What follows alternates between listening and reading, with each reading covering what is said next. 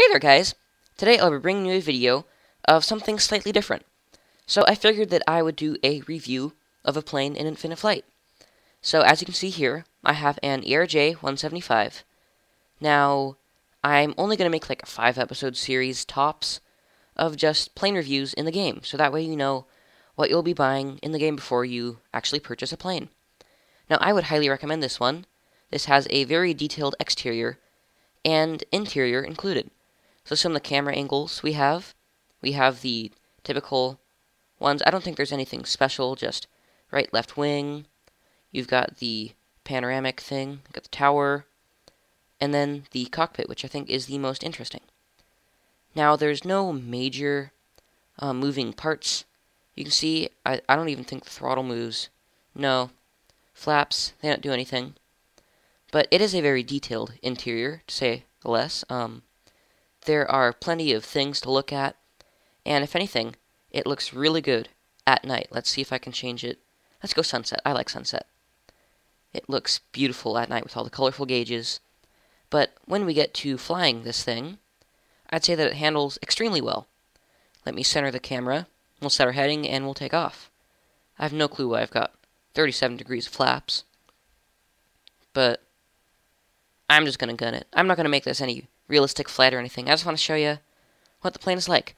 Now, as you can see from the menu, it has 3 different liveries. You've got United, there's Delta, and then LOT, and then of course you have just the basic unmarked livery, which is just plain white. But let's see if we can catch the animation for the gear going up. There we go. Quite smooth. Now beyond that, it's just typical engine noise. There's no audio for the game in this video. I'm very sorry about that. I'm not going to invest in any super complicated recording software because I'm not a gamer. But I just think that this is an overall great looking plane. Now I'm going to change my controls. Oh, I was on high sensitivity. Strange. Anyway, let's do some aerobatics because that's crazy. We can do this from the exterior, and we'll also do it from the interior. And you can get a sense for the field of view.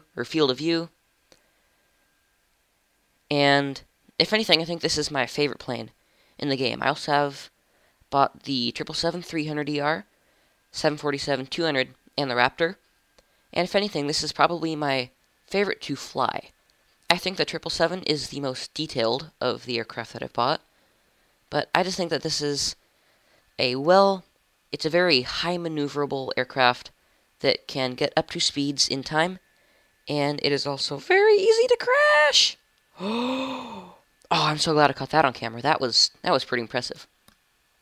Anyway, we'll try to land this. Let's try to make this as realistic as possible, even though I'm completely not set up for anything even comfortable, actually. Bring my gear out. I'll bring my flaps out, why not?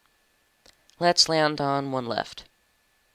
Go on approach on the south end. Now, the reason that I always like flying one left is because I have been on that runway. That is the runway that I took off of in my airport vlog, part 2, out of an Alaska 737-400. Registration was N799AS. And I actually have bought an Alaska Airlines book, and that exact plane is in it, which I thought was really cool, because it had the registration, hey, I've been on that plane. So, yeah, let's see how awfully I can land this. Let's just bring full flaps. Spoilers or flight, that'll slow me down a little bit. And let's crash this. Not really, but we probably will end up crashing it. I hope you're enjoying this sort of video content. Of course, I'm not going to, like I said, make this a pure series. Only going to be like 5 episodes. But, yeah, we've got a pretty awful approach here. I think that we should maybe screw our brakes. In real life, they'd probably burn up. And here we go. Let's arm our spoilers because we can. And snap our wheels off. Perfect. Brakes, reverse thrust. And yes, it does have reverse thrust with animated parts. The spoilers are animated as well. I can show you that. There's off. There's flight. And the flaps retracting. It is one fluid movement. It's not like the crummy old 787 they have in the game. They really need to fix that. Anyway, I hope you enjoyed this sort of different video. I also hope that you will tune in to see more. See ya!